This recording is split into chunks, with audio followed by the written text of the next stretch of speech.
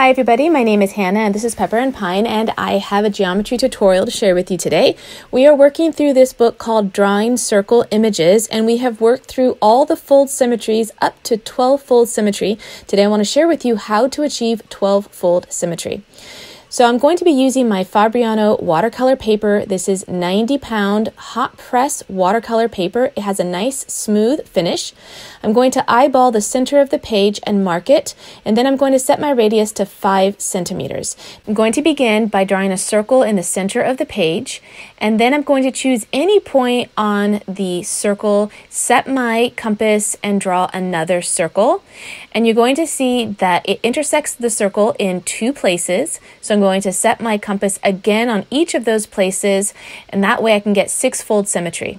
Next, I'm going to take my ruler and place it where the 2 outer circles intersect, and I'm going to mark the circle so that it ends up being halfway between the 2 circles.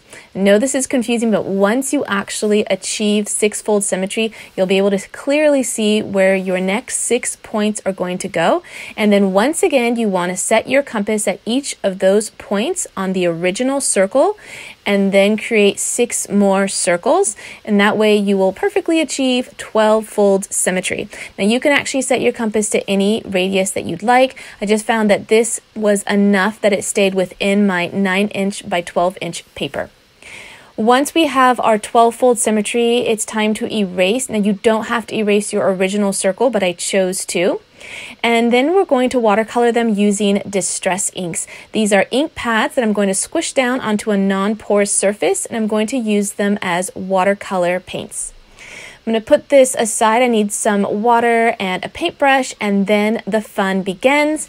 We're going to watercolor this image. What I really like about these fold symmetry designs is that they look different every time you watercolor them in, depending on how you watercolor them and which segments you leave filled and which ones you erase. And so I really love experimenting with these designs because each time it's unique, stunning, and beautiful. In this case, I decided to go with some soft pinks and yellows and reds. I decided to fill the entire thing in, but sometimes I think it's more beautiful when you erase parts of the outline arcs and leave it blank. So if you'd like to see some of the other tutorials in this geometry series, you can tap on the screen right now. Don't forget to check out the blog post that accompanies this video for more information as well as more tutorials. That link is down in the description box below.